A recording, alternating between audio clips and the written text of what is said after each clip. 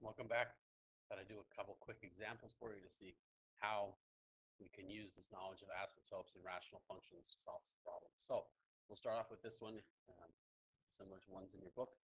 We've got the function right here that's defined, and we want to go ahead and do the following things. We want to find the domain, the vertical asymptote, and the horizontal asymptote. We're going to need to use our books. Looking at page 144 to remember some of those rules of asymptotes. So it's important that you have that and can refer to that. So we'll go ahead and start here. We need to look and see the domain of f. The domain of f is going to be a problem only where this denominator is 0. So let's go ahead and find where this denominator is 0. If we want to know where negative 4x cubed plus 5 equals 0. So if we go ahead and solve that, we're going to have x cubed equals 5/4. And you go ahead and simplify that. So x is going to equal the cube root of 5/4, whatever that is, some ugly number. That's when it equals 0. We actually don't want it to equal 0, so that's our domain. The domain is anything but x cannot equal the cube root of 5/4. We got to make sure that the cube root of 5/4 isn't in the numerator. So if we go ahead and plug that into our calculator, a simple little calculator, I'm going to take the cube root of 5/4 cubed is 5/4. So that's 3 times 5 divided by 4. And that gives me 3.75 plus, well, we're only going to be adding here. So if I were to really just kind of think about this, I know it's not going to be 0, because now we're going to take the cube root of 5/4 squared and multiply that by 7 and add to 2. All those are going to be positive numbers, so we're only going to have positives in the numerator. It's not going to be 0, so I can go ahead and stop here. I don't really care what the numerator is at the cube root of 5/4. I just know it's going to be positive, so we have a positive over 0, so that's the only problem we have, and that's the domain. All right, now let's identify the vertical asymptote. So we'll do that in a different color. Let's do that in red here. The vertical asymptote of f. So the vertical asymptote is where this thing is 0. So the vertical asymptote is going to be at x equals the cube root of 5/4. So if we go ahead and look at that, that's the vertical asymptote. And that's the line we have. Now for horizontal, the horizontal asymptote, we have to remember what it says. Now, the degrees here are the same. If you look back on page 144, under number 2, it says if n is equal to m, if the degree of the numerator is equal to the degree of the denominator, then the graph of f has the line, the leading coefficients, y equals the leading coefficients divided by themselves. So the numerator divided by the bottom there. So that's the case we have here, because those are the same degree. So y equals 3 over negative 4, or we have negative 3/4. Okay, and we can go ahead and let's take a look at a graph really quick. So we'll go ahead and graph this and take a look and see if we have those asymptotes. In fact, what I'll do first is I'll graph those asymptotes, and then we'll see if it actually uses those. So if we look at the asymptote of x equals the cube root of 5/4, that's the first line. X equals the cube root of 5/4. I'm going to use my knowledge of cube roots and powers, and that's the 1/3 power because that makes it easiest to graph. So there's that number. Cube root of 5/4 looks like about 1.08. And then we have our horizontal asymptote of y equals negative 3/4. So also y equals negative 3/4. There's our asymptotes. I'm going to make these fancy for us so we can see them.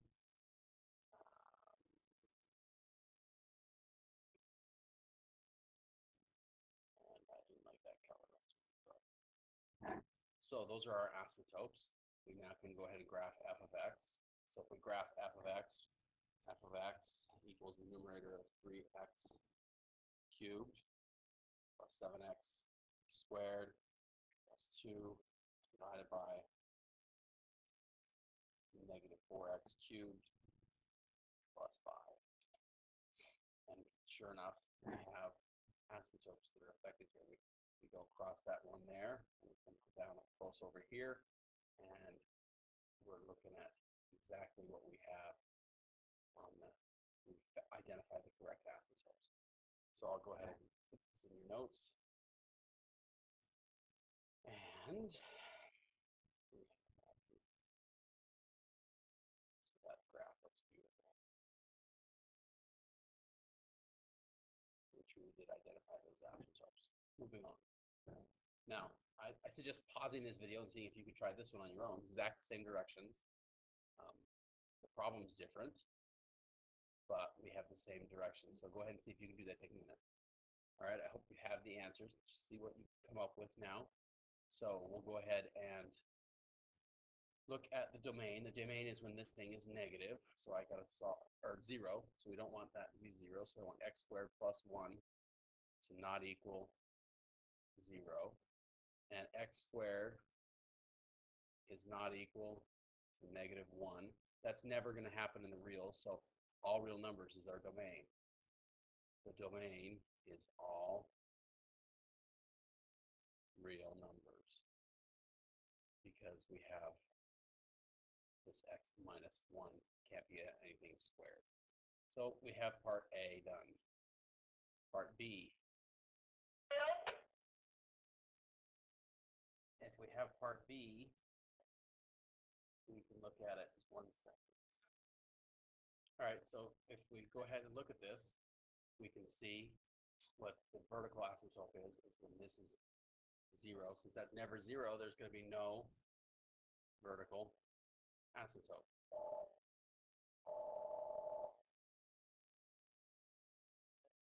All right, no vertical asymptote.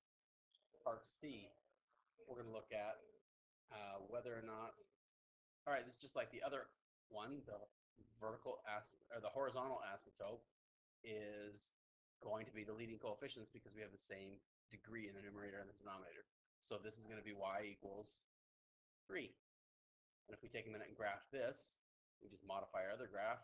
We had x didn't have any, and the y was at 3.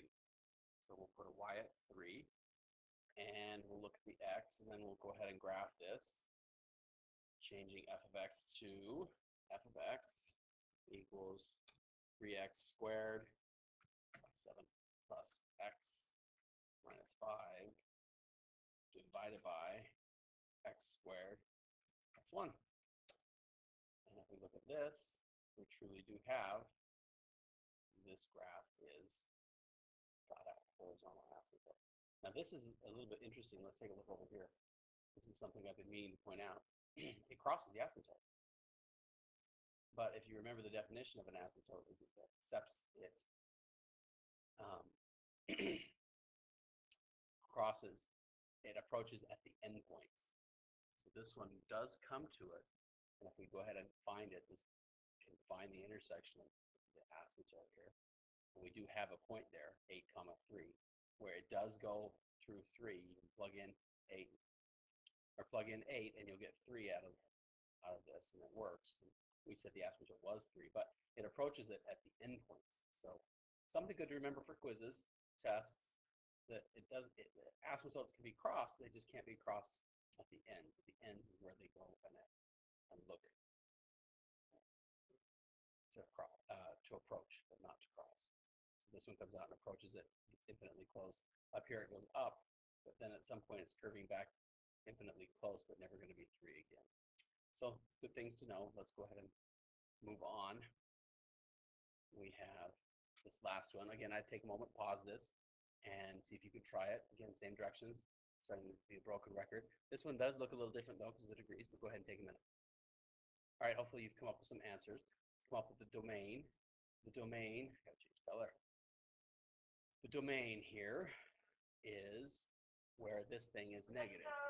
So if we have the domain here, we can look at x squared minus 4.